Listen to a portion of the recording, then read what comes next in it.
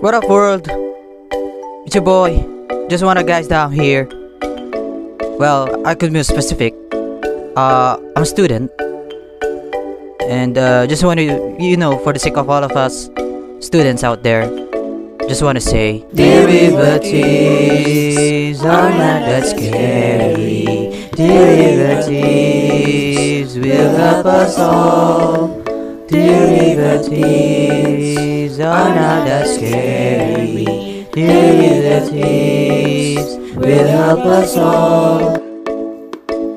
Hi, I'm constant rule.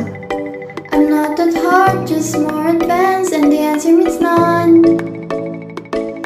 If C stay constant, f of x equals c, then the derivative equals to 0. I'm the power rule, and I'm always getting used. Power, we use exponents now. Boo, you won't need a list. We do n times x raised to n subtract 1. Like x squared derive, what we get is 2x. That's how we use the power rule, and you won't get messed up. That's how it is. Derivatives are not that scary. Derivatives will help us all. Derivatives are not that scary. Derivatives will help us all. I am the constant, multiple rule, general rule that used in calculus, and the derivative, the easiest one. I am the one that you need to know. Derivative, we call the sum rule. I add all day, I've been right with you. The derivative, the sum of f and g, is the same on about with the sum of derivative of the function of f and derivative of function g.